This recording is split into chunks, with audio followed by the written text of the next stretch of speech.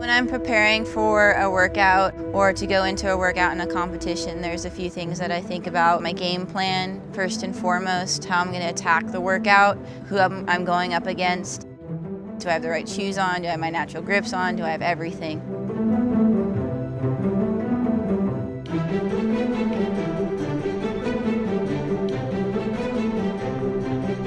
I think about why I love CrossFit, what I started it for. Once that workout starts, it's all tunnel vision. I just go into my place. I don't even focus on who's the right, who's to the left. It's just me and the barbell or whatever I have to do.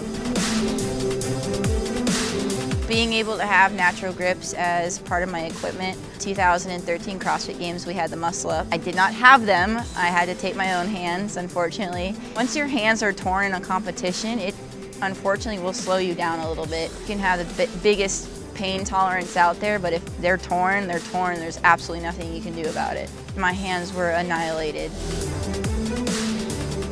My first go with actually using these in a competition, I was like, man, I hope these things work because I'm about to annihilate my hands again. We started triple Fran, first Fran, I was like, sweet, my hands aren't torn. Third one is finished, my hands were perfectly fine. At the end of the workout, a victory for me is knowing that I held to my own standards, that I finished a workout with great form.